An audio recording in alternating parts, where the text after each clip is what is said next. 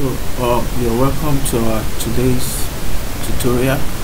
In our edition of our tutorial today, we'll be learning how to change a flat surface, a flat object into a 3D object using our Coreldraw. Like I told you, the Coreldraw is a fantastic software to make use of. It's an amazing app that you can make use of to create amazing things.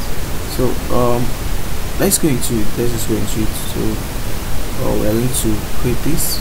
We give it a background of this, then we go to here, under here, we look for basic. There are many shape here, but we'll go to the basic shape.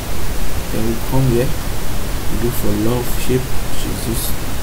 Then we drag in what's it called, our control key. To drive, so we bring it back to the center. You can equally press P to send anything to the center. You press P wherever the thing is. Let's assume this thing is here. You can just press P to take it to the center of the page. So here we go. We give this color red. We give it airline outline here, 1.0, and let's make it also red. So now after we've been able to do this, these two, we'll come to effect, we look on extrude. So from this extrude, we'll change this place to big back to make sure this one is on VP lock to object. Then we'll change the depth to 4.04. then we'll change the height to 2.544. then we'll change this to -0.891. 891. So then you click on apply. So you have something like this. Now after you've been able to do this, still on this same object, you come back to your effect, you click on bevel. So when you click on bevel, you click out, then you click back on the view. So you make sure this is on center, distance, the color is red, then the intensity on 65, the direction 121, altitude 29, then you click apply. So once you click apply, you can see we've been able to turn our flat object into an amazing 3D. You can change the direction of how you want to look at it. See, you can increase it, change it from here on another one, you can see.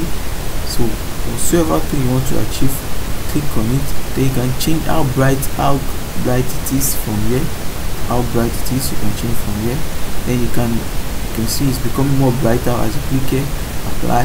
Then you can change intensity from here also, apply. What I would love if you can leave it here 65, and then we'll leave this place 121, then we'll leave this place on 29, then we apply it. So we have something like this.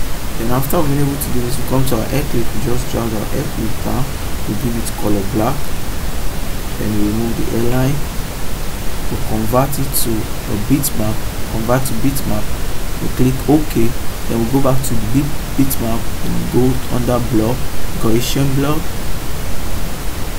and we're almost there. So we click OK and we bring it to the side. So we're almost there. So we've been able to replicate what we have here, been able to replicate it here.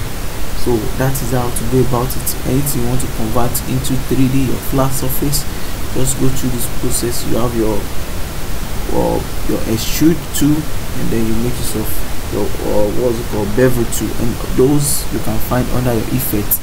Yeah, you see these two, you make use of them.